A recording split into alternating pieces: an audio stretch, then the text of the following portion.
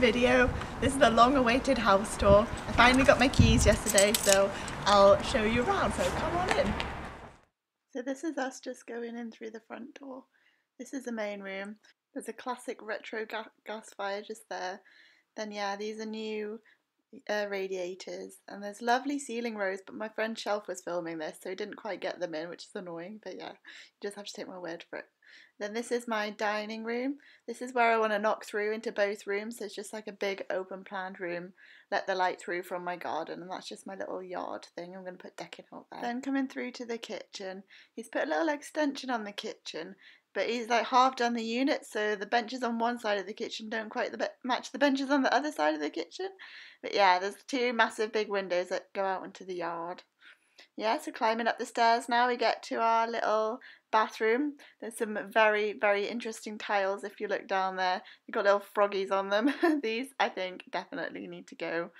Yeah, it's very basic bathroom, but hopefully not too much work, manageable. The ceiling probably will need to be plastered though. This is the spare bedroom.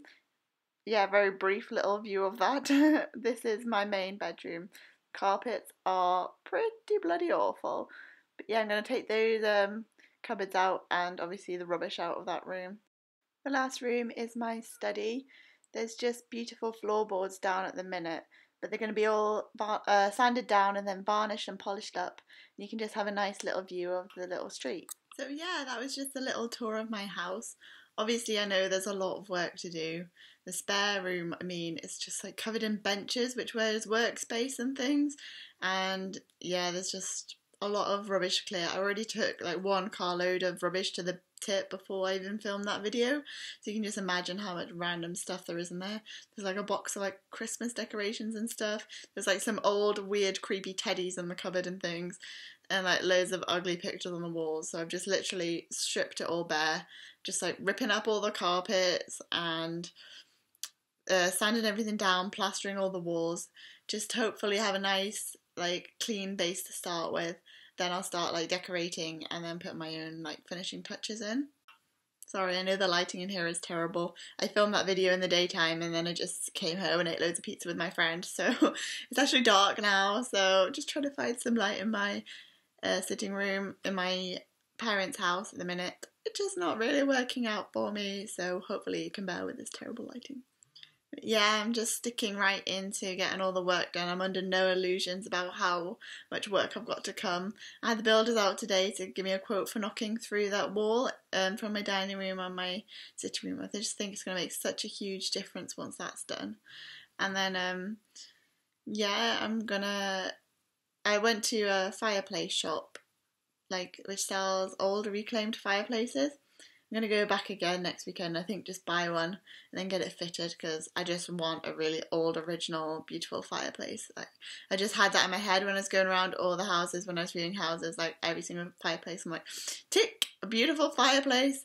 And you can get them and they are beautiful still, so it doesn't really matter that much to me whether it came with a house or not, as long as it's like an old, antique, beautiful fireplace, then I'm going to be happy. But yeah, my main priority is getting the dining room and sitting room, like all of the building structural work done first, getting it beautiful and decorating.